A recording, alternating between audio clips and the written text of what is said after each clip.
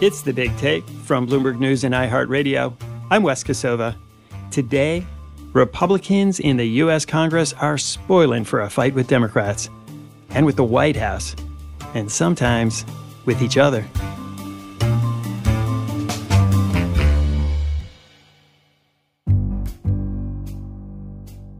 A lot of the rules package has some quirks to it. Among the most noticeable is how it seems to give this conference the ability and mandate to cut the budget, to create and form a subcommittee to investigate the Justice Department or the weaponization of government. Kevin McCarthy won the Speaker's gavel after 15 ballots that spanned more than 4 days. In the process of winning over the votes, the California Republican made major concessions to the hard-right lawmakers. They include allowing any one member to call a vote to oust the Speaker. Investigations will take center stage in a Republican-led House. Republicans are already indicating their desire to look into the COVID origins, what's happening along the U.S.-Mexico border, issues with the president's family, and as Kevin McCarthy said, also what happened in Afghanistan. Those Republicans, now back in charge of the House of Representatives, have a long list of things they say they want to get done. Tax and spending cuts, of course, and as you just heard there, launching numerous investigations of the Biden administration and the president himself. But the Senate is still in Democratic hands, and Republicans spend a lot of time squabbling among themselves. Just look at how hard some members fought to keep Kevin McCarthy from becoming House Speaker. So will this just be a year of a lot of noise and not much else? My colleague Stephen Dennis spends his days putting those kinds of questions to the people in power in the U.S. Capitol, and he's here with me now in our Washington studio. Stephen, this Congress certainly came in with a bang, and Republicans now are making all kinds of promises of what they'll do this year. It can be hard to separate the theater from what actually matters, and with so much happening, how do you choose what to dig into and what to ignore? Yeah, I mean, the House is now controlled by Republicans. They want to be on offense against Joe Biden and the White House. They want to be on offense against the Senate. They have a lot of things they want to accomplish. But, one House proposals are the same as press releases. You don't actually make law that way. And so it's really not clear whether this House Republican conference is going to be able to stay united. This is the most divided a new House majority has been in 100 years. Against itself. Against itself. They've got to figure out what bills they can all agree on to send over to the Senate. And then they've got to figure out a strategy for keeping the government lights on, keeping the government funded, and as far as actual legislation, that might take a bit of a backseat this year. They'll pass a lot of bills, but I think seeing a headline that they passed a bill, I think a lot of our listeners, if they're in business, if they're investors, most of these bills are not going to become law. They're just ways to sort of rally the Republicans and say, hey, we want border security. Hey, we want to defund the IRS. They already passed that bill. These things aren't going anywhere unless they get a deal with the Democratic Senate and the White House. Let's talk about the actual functioning of the House. One of the big things that happens when it switches parties is the party that just came into power gets to choose who leads all the committees, and that's a pretty important thing. One of the things that Kevin McCarthy kind of had to give away in order to get the votes to be Speaker is some of these committee chairmanships. Can you describe who's running what and what it means for the priorities that the Republican House is going to put forward? Yeah, so you have the money committees, people like Kay Granger of Texas. She's a longtime appropriator. She's going to be handling the appropriations bills this Congress. And that's deciding where the money goes. Where the money goes. If you're a defense contractor, you go through her. If you have any spending contract through Congress, it has to go through the Appropriations Committee. She's a longtime appropriator. She's done a lot of bipartisan bills in the past. She's going to be trying to come up with a big bipartisan appropriations bill that would spend less money than last year is their goal. But that's really hard to do. And corralling that is going to be difficult. One advantage she has this year is the Republicans are agreeing to do earmarks. Remind people what earmarks are because it's been a while. Yeah, so earmarks are basically every member of Congress can sort of request a couple million for a project here or there. You know, maybe it's a bike path, maybe it's an interchange, maybe it's some local club that needs money for a gymnasium. They used to call it pork barrel spending. Exactly. And so, this is less than 1% of the budget, typically, maybe 2%.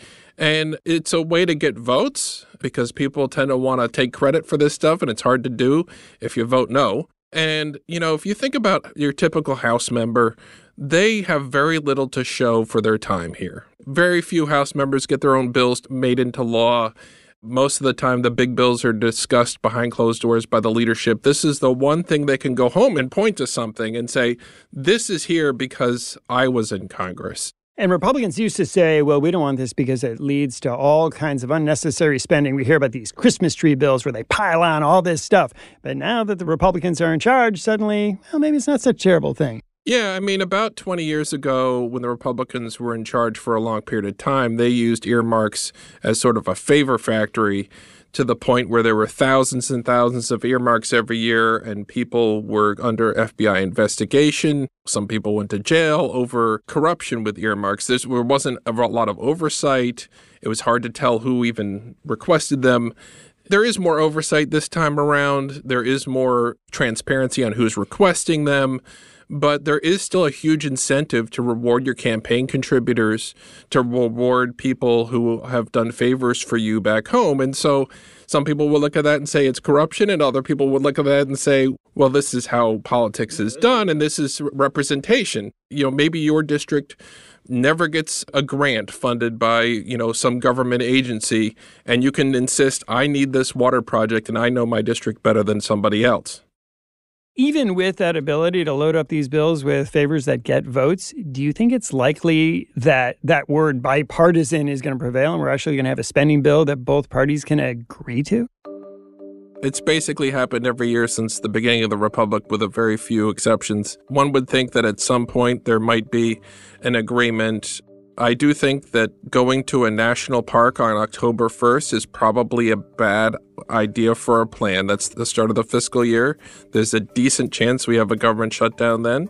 There's so many issues that the two sides disagree on, not just spending levels, but Planned Parenthood funding, border security, immigration, IRS funding is a big fight this year. There's so many things that they haven't even started negotiating yet.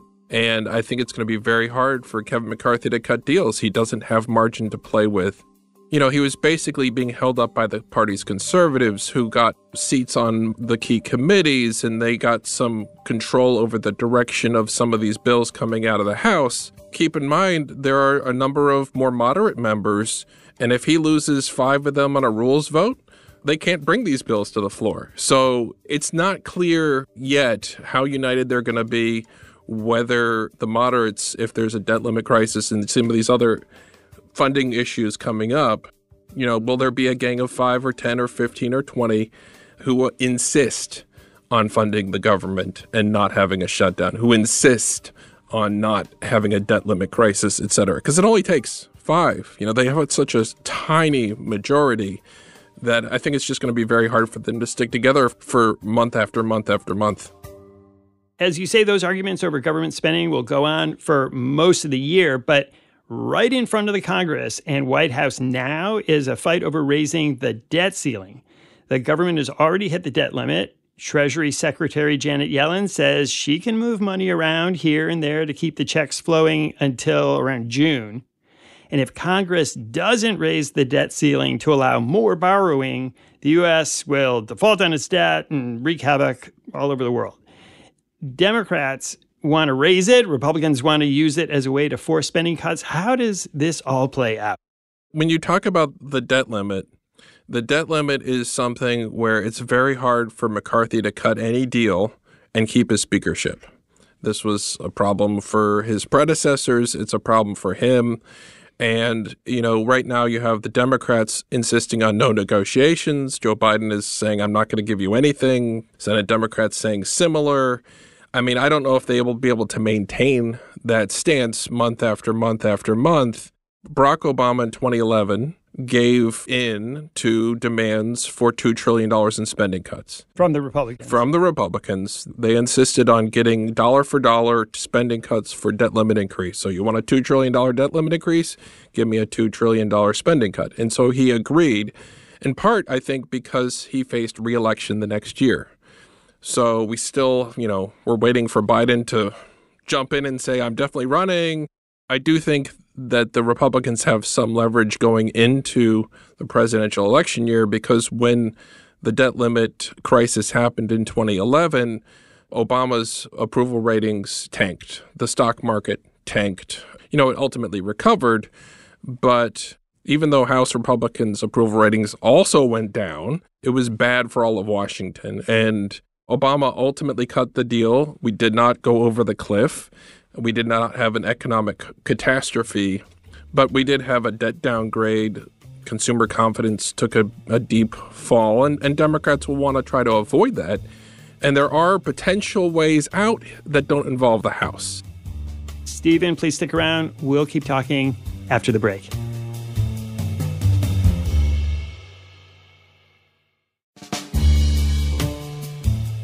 Defaulting on the national debt should be regarded as unthinkable.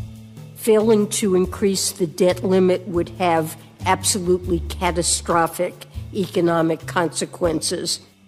That's Treasury Secretary Janet Yellen. She's sounding the alarm on what'll happen if Congress doesn't act. Stephen, if this all feels like deja vu to our listeners, it's because this has happened before more than once. Why do we keep having this fight again and again? Basically, the debt limit is something that came into effect originally about 100 years ago during World War I to actually make it easier to have more debt. Before the debt limit that came about in World War I, Congress had to approve every debt issuance. It's like you have a new bond, well, Congress has to pass a bill. And then they said, that's too much trouble during a war. Let's give Treasury the authority to borrow up to a certain amount. Make it easier to borrow, not harder.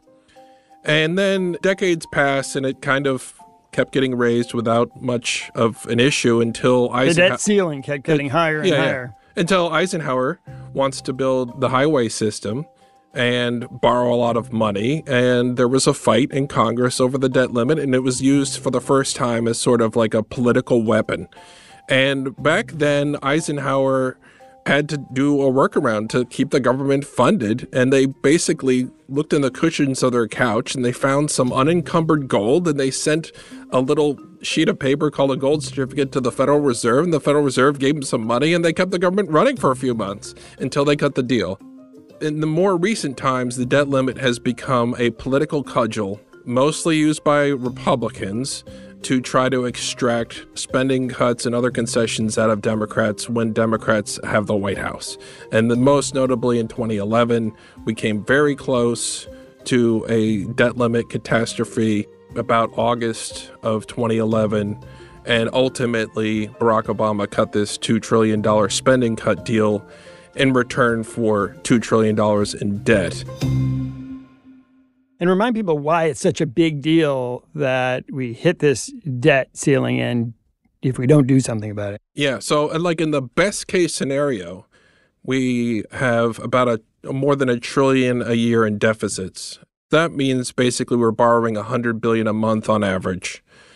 And that's a big chunk of the economy. So say you decided, okay, well, we're going to instantly balance the budget. That would mean you'd have $100 billion coming out of the economy every month, bills that we're not paying, whether it be to doctors in Medicare or Social Security checks that are delayed or not going out, or all sorts of other things the government pays for. In like the best case scenario where you do what the House has been talking about, which is some kind of debt prioritization where we still pay the debt coupon to the bondholders, but we're not paying maybe the Medicare doctors or the veterans benefits or something else. Even in that scenario, the economy would take a huge hit because there'd be $100 billion in less checks going into people's pockets. The worst case scenario is you actually don't pay the debt coupon and suddenly investors all around the world might say, well, maybe we shouldn't be putting our money in federal treasuries. But the U.S. defaults on its debt, which has never happened. If the U.S. actually defaults for any period of time, then suddenly you can't base your global economy on the U.S. dollar and the federal treasuries and the rest. And it potentially has a spiral cascading effect that, people like Janet Yellen say could lead to a worldwide depression and or recession. And we want to avoid that. Both Republican and Democratic leaders agree. And yet, Kevin McCarthy says, look, we have $31 trillion in debt. We're racking up another $1 trillion a year. We should take this moment to have an agreement to shrink it and balance the budget. But they haven't come up with the actual cost savings to do that. So on the one hand, you have this political argument that everyone would shake their head and say, yeah, that sounds good. But then it comes down to, okay, where's that money coming from? Exactly. And I think one of the big challenges that McCarthy is going to have, they're supposed to pass a budget in the House. Many years we just decide not to pass a budget. And this budget resolution, you're supposed to say roughly where the money's coming from if you're going to balance the budget. Usually what they do is they put a bunch of magic asterisks in this budget to claim that they got to a balanced budget without raising taxes. It's just going to be a very fascinating thing if he can actually get to 218 out of 222 to vote for this thing, which they have not yet written, will be challenging to do. Now, we've both been around long enough to have seen how many of these debt ceiling fights, and in the end, the story is always people met behind closed doors and they struck a deal and yay, we're all saved. Is there any reason to think that in the end, this is going to be any different? I think that this is likely to be like a lot of other ones. One reason why you might have optimism that there's going to be a deal is you already have a number of individual House Republicans say that they don't want to have a debt limit crisis. Brian Fitzpatrick of Pennsylvania, Patrick McHenry of North Carolina, who heads the Financial Services Committee, wants to avoid a debt limit default. And it only really takes 4 or 5 of them to agree with the 213 Democrats to cut a deal. And so I do think that there will be pressure on McCarthy to cut a deal that gives him at least a fig leaf that he can go and take to, the conservatives and say, look, we only have the House. We don't have the Senate. We don't have the White House. This is the best deal I could cut. If you want to try and replace me with another speaker, good luck, but you're not going to get a better deal. Well, all that is going on. Republicans have also said they're going to use their new power to launch any number of investigations of Joe Biden and his administration. One of the deals McCarthy had to strike to become speaker was putting Trump loyalists on important committees. What effect is that going to have? I think it's going to make these committees sort of hyper-partisan. They can go after the functioning of government, is the post office delivering your mail properly? But they can also dig in on these investigations and have a very broad remit. And so whether Joe Biden had a conflict of interest with his son Hunter Biden, taking money from overseas interests, or whether it's, the handling of the Department of Homeland Security, basically they can dig into almost anything. Now, I think it's possible that the White House might actually want some of these red meat throwers on this committee to make Republicans look more extreme in some of these hearings. Marjorie Taylor Greene was kicked off committees a couple of years ago. She's back on committees. One of the committees she's going to be on is the Oversight and Reform Committee. Same thing with Paul Gosar of Arizona. Both of them had appeared at events with Nick Fuentes, who is a white nationalist and Holocaust denier who was an attendee on January 6th, for example. They've had a lot of controversial statements that have basically fueled Democrats as well. Lauren Boebert, also a controversial Republican, is going to be on that committee as well. Scott Perry of Pennsylvania, who is the head of the Freedom Caucus, is going to be on that committee. He was one of the Republicans behind the scenes pushing very hard to find a way to keep Trump in power after the election before January 6th. His cell phone was seized by the Department of Justice. There's going to be a lot of sort of interesting situations where folks who some of the Democrats blame for January 6th for fomenting efforts to overturn the election now having some power in the House to go after the folks who were investigating. I think they're trying to dent Joe Biden's approval ratings heading into next year's election. I think there's also, an effort by Jim Jordan, the House Judiciary Chairman, who's been itching at the bit to sort of go after the Department of Justice, go after... For its investigations when Trump was president. For investigations of Trump, everything from the raid at Mar-a-Lago to how it's handling the investigations of, the classified documents. That might be multiple committees looking at that. They're also going to be looking at things that are sort of hobby horses on the right. Origins of COVID in China, the handling of COVID by Anthony Fauci. There's going to be also investigations into border security, and there are some Republicans who actually want to impeach the Homeland Security Secretary Mayorkas. That could be a bit of a circus. And ultimately, it's not inconceivable that the House ends up impeaching the president. Should that person stay in their job? Well, I raise the issue they shouldn't. So the thing that we can do is we can investigate. And in that investigation could lead to an impeachment inquiry. That's Kevin McCarthy there. I think right now Kevin McCarthy doesn't seem to want to go down that road. But, Nancy Pelosi didn't want to impeach Trump every day until she decided that she had to. So I think there are some Republicans who are looking for turnabout as fair play. And you guys went after Trump for 7 years of investigations. It's time somebody went after Biden and looked at his family and their financial dealings. And I think that they want to air them out in public on primetime TV if they can. And I think that some of them look at the January 6th Select Committee and think it was damaging, and they think they can do some similar kinds of things as well. Our conversation continues after the break.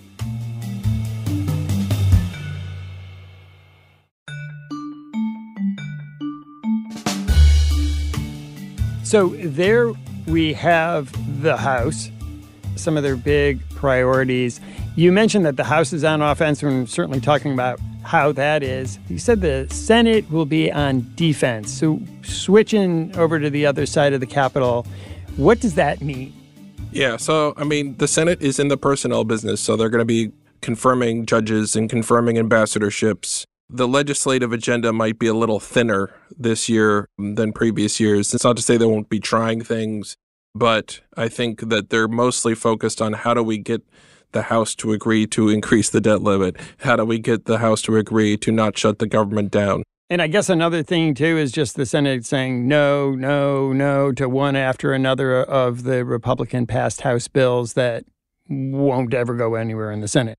Right. I think one of the big questions in the Senate is at what point does Mitch McConnell engage on the debt limit and on resolving some of these questions? In 2012, when there were these key deadlines and John Boehner, House Speaker at the time, was having difficulty corralling his own folks. In many of these cases, McConnell was cutting deals with then Vice President Joe Biden in back rooms to keep the government open, to avoid tax increases, to avoid a debt limit default.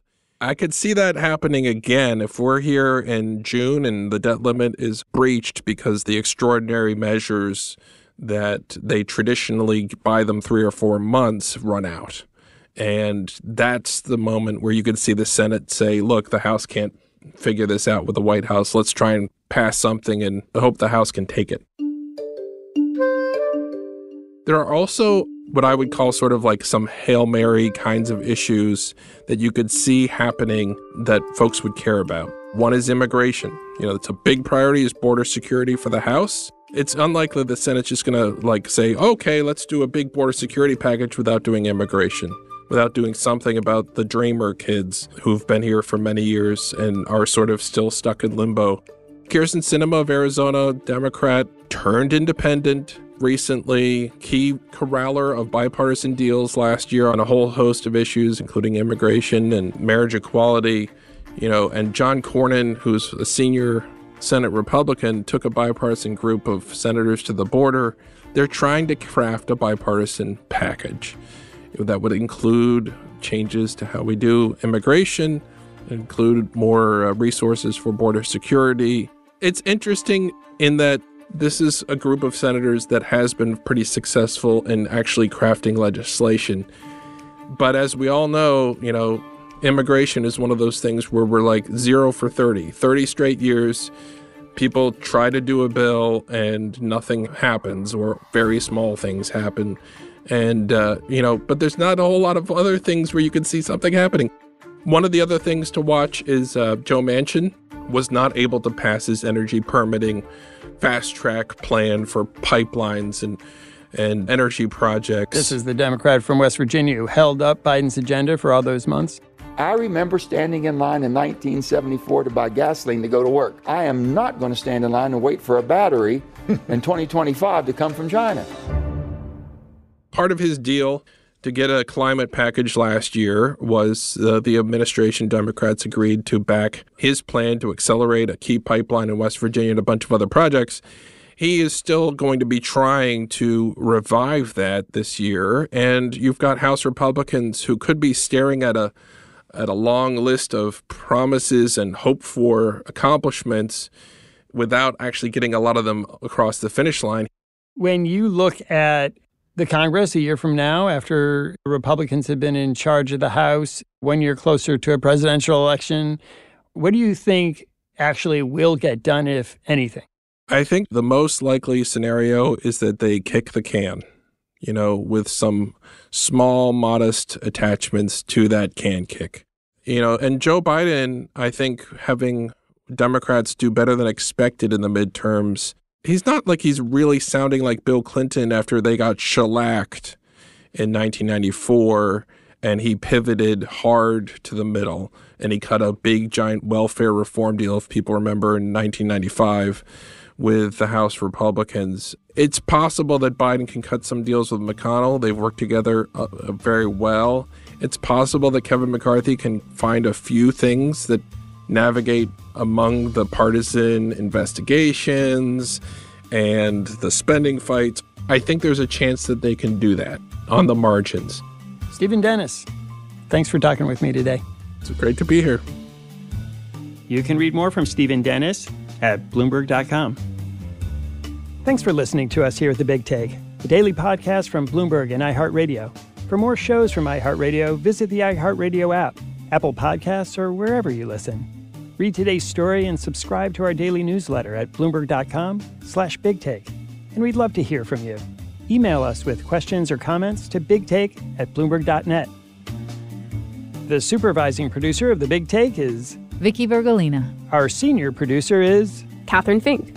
Our producers are Mo Barrow and Michael Falero. Gilda Garcia is our engineer. Original music by Leo Sidran. I'm Wes Kosova. We'll be back tomorrow with another Big Take.